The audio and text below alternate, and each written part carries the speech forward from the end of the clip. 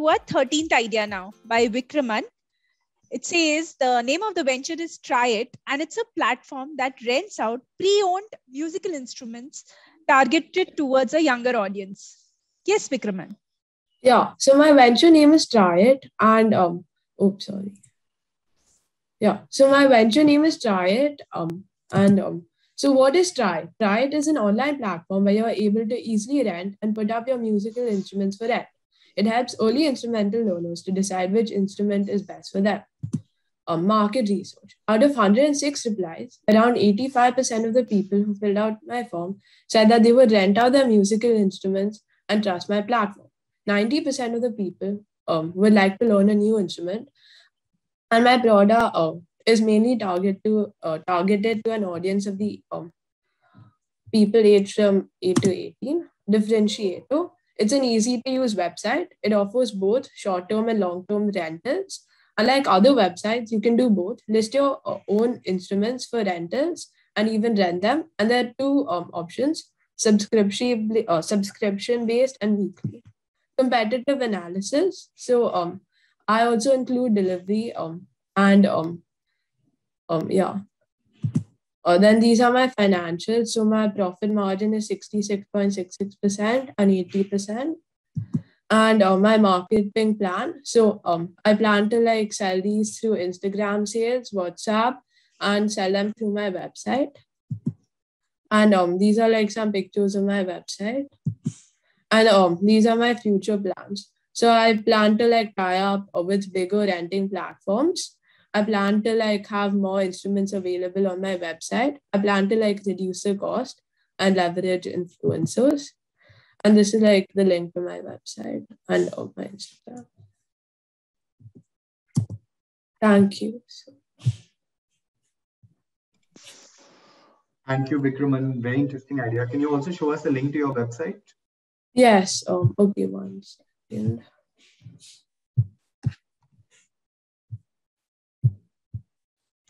Wait, I just have to reshare my screen. I'm sorry.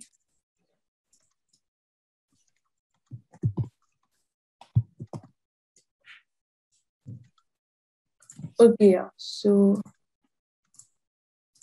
this is my website. So you can this is where all the products will be displayed. I don't have them as yet. So this is where you can find out the details. It's also you can contact me through this. So this is my. Got it. I just had one or two questions. First one is when you rent out musical instruments, right? Yeah. Especially the bigger ones are expensive. How do you ensure the customer who's using it is not going to damage the instrument and that trust around? Yeah. So they have to pay a fixed amount before renting it, and that will be released back to them as soon as they give back the instrument. So it's insured. Got it. And are you planning to get renters to rent out their own instruments, or are you also looking to buy instruments at some point of time and put them? Yeah. So at some point of time, I might buy instruments, but for now, since I can just have other people rent it and make commissions through that, so I don't have to actually buy these instruments. Got it. Interesting. Hey, hi, Vikkraman.